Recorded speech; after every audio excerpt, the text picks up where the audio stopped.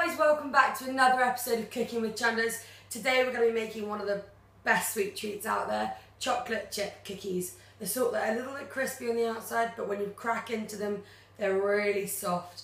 And if they're served a bit warm, they're still a little bit gooey and they're just perfect.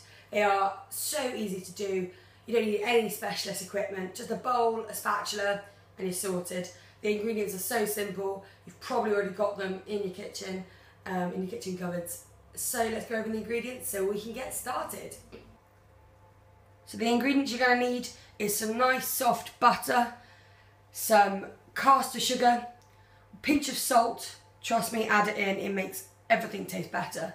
You're going to need 1 egg, a bar of chocolate that's just roughly chunked up, some self-raising flour, and then really good quality vanilla bean paste or vanilla extract.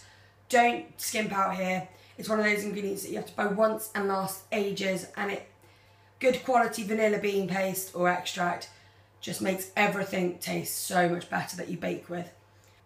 Really simple. I've just added in the softened butter and sugar and the pinch of salt into a bowl, and I'm just going to cream it together with my spoon. Now the butter and sugar are nicely combined. They're nice and creamy. It's gone a bit lighter in colour because of the air. We're going to add in the egg. And then beat again. Adding in about half a teaspoon of this lovely vanilla bean paste. Just going to stir that through and get it all off the spoon because it's amazing stuff. Stir that through and it comes to a really nice consistency like that. Just added in my flour and my chocolate chunks. Some of my chocolate's melted a bit because it's pretty hot here today, but that's fine. I'm just going to fold these through. Once the flour's incorporated, there's no need to keep going. You don't want these cookies to become tough. But just folding it through to form a nice, yummy cookie dough. So this is what we're left with. Gorgeous cookie dough.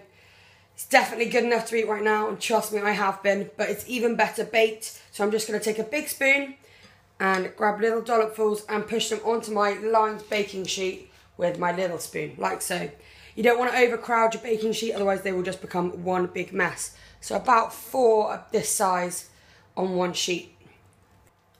These only need about 12 to 14 minutes in a preheated oven at 180 degrees C. Once they're ready, they should be a little bit browned on the outside.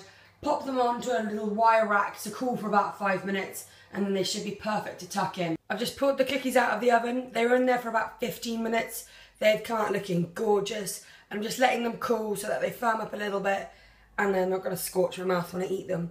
But I'm so excited because they look so pretty. Just look at these. Now, as you can see, I've already topped into 1.5. Don't blame me. You would too if you could smell these and taste them. They're incredible. But just look at the texture inside of that. It is just so yummy.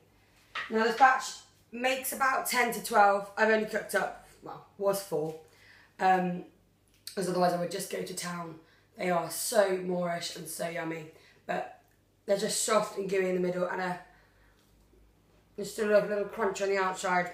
In my opinion, the perfect cookie. Absolutely brilliant to give away to friends. Bake them for your house. Everyone will love you. And plus your house will smell amazing too. You can put pretty much whatever you want in them. I've just gone with plain chocolate, but honestly, play around with it. Put what you like in there. Put some white chocolate in, put some dark chocolate, orange chocolate. If you've got some Smarties, whatever, anything goes. It's all the same principle, really. But definitely give these a go. They are so yummy. Yeah, so cool. Thanks for spending time with me today. Hit me up on Facebook, Instagram, Twitter, all that stuff. All the links will be below. Like this video if you gave it a go and like the recipe. And subscribe to my channel for some more awesome student food. I'm literally going to go to town on these now. I'm not even sorry. Bye.